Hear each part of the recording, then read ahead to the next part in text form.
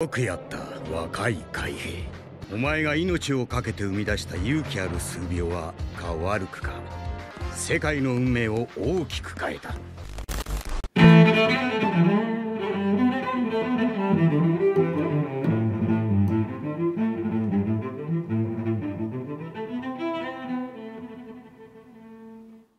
Hey my dear pirates, you are on channel, Straw Hat's One Piece Theories, and in today's video we're going to talk about Shanks and how he could have seen the future with his mighty advanced observation Haki. Since Shanks revealed his abilities in his fight against Kid, it was clear that Shanks is very powerful, but that still wasn't enough power in many people's eyes. For many fans, Shanks may have revealed a secret that answers many questions that are still being asked today. Open about the One Piece universe. Shanks has shown to have a vision of the future in a very advanced way, being far superior to everyone we have seen using his advanced observation Haki. And because of that, they theorize that Shanks can see the future in a way never seen before and that can answer all the movements of the leader of the Red Hair Pirate. Did Shanks see Luffy's future, and why did he trust him with his straw hat? Is Shanks able to predict the movements of the world government and so he is always on the lookout in case he needs to act? Is it for this reason that Shanks has been preventing major events from happening, like preventing Kaido from going to Marineford or Aramaki taking power from Wano, precisely to avoid a bigger catastrophe, or who knows about Luffy's death during his journey as the new Joy Boy? Well, we're going to analyze all this in today's video, so if you want to be a pirate king like me and achieve eternal glory, go ahead and press the like button with all the power of your devil fruit, and if you're new here my dear sailor, already subscribe to the channel and don't forget to activate the notifications bell so you don't miss any new video, okay? Then join this crew that will dominate the entire Grand Line and the New World. Now without further ado, let's get to this epic video. And well my dear pirate, as the pirate who had to follow the legacy of the former king of pirates, Gol D. Roger, Shanks has at all times, apparently, been trying to make the path the world is currently following follow a predetermined path. And because of that I made a video in the past theorizing about the possibility that Shanks already had information about the Void Century, about Joy Boy and Nika's fruit, about Laugh Tale and about Luffy's destiny as the new liberator of people. Shanks' movements always led me to believe that even though he is a very mysterious character he is still acting in a way that some destiny has to be fulfilled. It's as if he was the person that destiny had chosen to guide the next liberator of peoples to save the world.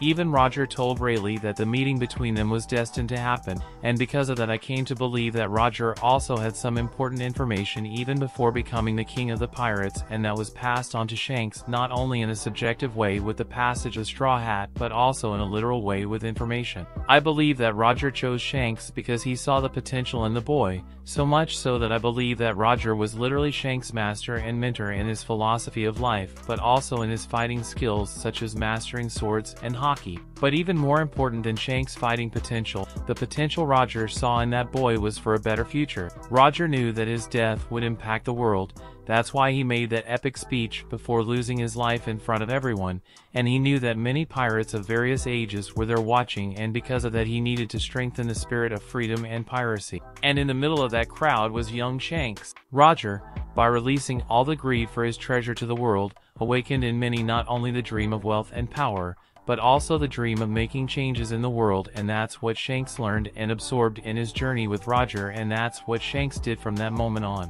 Well, there are several theories that say that Shanks was in fact the next Joy Boy, or even that Roger wanted Ace to be that person. And want to know my opinion? All these theories are valid, they all make sense, but as I said at the beginning, it seems that fate was already predetermined, and Shanks was going to be part of it. And if Shanks really is chosen by fate to guide the next liberator of people, all those theories will be shattered. For if Shanks was predetermined to be the pirate who would start the change in this world, what would come later would only be a consequence of his actions, and this is where his powerful ability to predict the future comes in. Shanks is always in the right place at the right time. Whenever things are about to get out of hand he appears. We saw that from the beginning of the anime.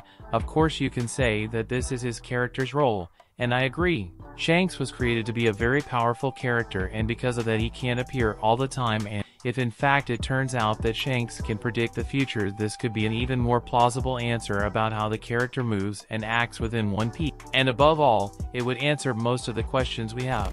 A great example is his match against Kaido and how he arrived so quickly at Marineford. Shanks may have purposely sent this message or let it leak out to impress all the admirals and the world government in such a way that his appearance would generate even more impact and everyone would get scared and stop the war.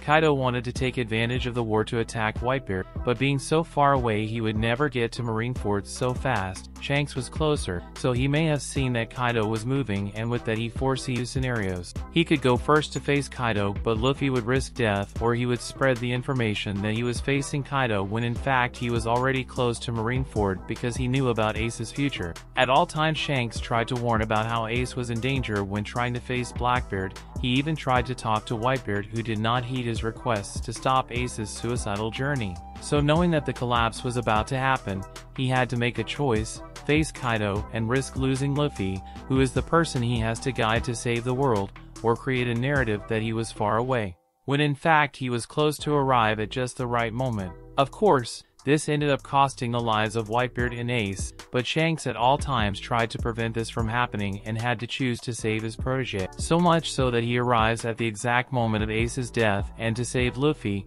This made everyone impressed with the fact that the news said that Shanks was fighting Kaido, and suddenly he appears there in Marineford challenging everyone. We also have his intervention at the exact moment that Aramaki attacked Wano country, just when Kaido and Big Mom were defeated and Luffy and the others were completely exhausted. At that moment Aramaki could bring big problems, and who knows, even take the power of the island of Wano to the world government. But Shanks once again appeared at the exact moment to prevent Aramaki from fulfilling his objective. Shanks even mentions how cowardly they would be to do that under the circumstances. What if it was all fear in the new generation? And speaking of the new generation, we can't forget about Luffy. At all times it seems that Shanks is watching Luffy, accompanying him. And whenever it seems like he's too far away from his protege, he's actually very close. And recently he could have gone to visit him, but he preferred not to intervene too much in his journey than he had already done, preventing Aramaki from attacking him unawares. It turns out that this has been happening since the beginning of the anime. There are moments when it seems that Shanks doesn't interfere because he knows that Luffy can do it alone or count on his friends to face his journey, and when he really needs it, then Shanks appears to act, and these moments are so crucial that it seems that Shanks he is always so close that it seems that he is seeing Luffy inside a crystal ball at all times, and that could indeed be his true power. And maybe that's the answer to all these questions, and also why Shanks doesn't attack the world government directly. In a past video I commented on how Shanks and Luffy's journey was similar to Harry Potter and Dumbledore's journey, because even though Dumbledore knew from the beginning what Luffy's destiny was, he still appeared in key moments to help, because even destiny being something predetermined, the paths that will lead to that destination often have multiple choices that can facilitate or hinder the journey of the hero in question and all those who are involved in this journey. But as I mentioned in other videos, if Shanks is a character who is very powerful and who always shows up to help at specific times, well, he could be that type of character who will make the ultimate sacrifice to help the hero. So at all times Shanks is seeing the future to avoid Luffy's death at the same time that he needs to prevent himself from dying so that he can help Luffy when he needs it. This is the fate of many mentors in anime and cinema, as well as it was Dumbledore's destiny I mentioned a little while ago. Perhaps Shanks already knows the date of his death, or even knows that Luffy will win in the end. But before those moments can happen, he needs to keep making his choices as they affect the fate and future of the world.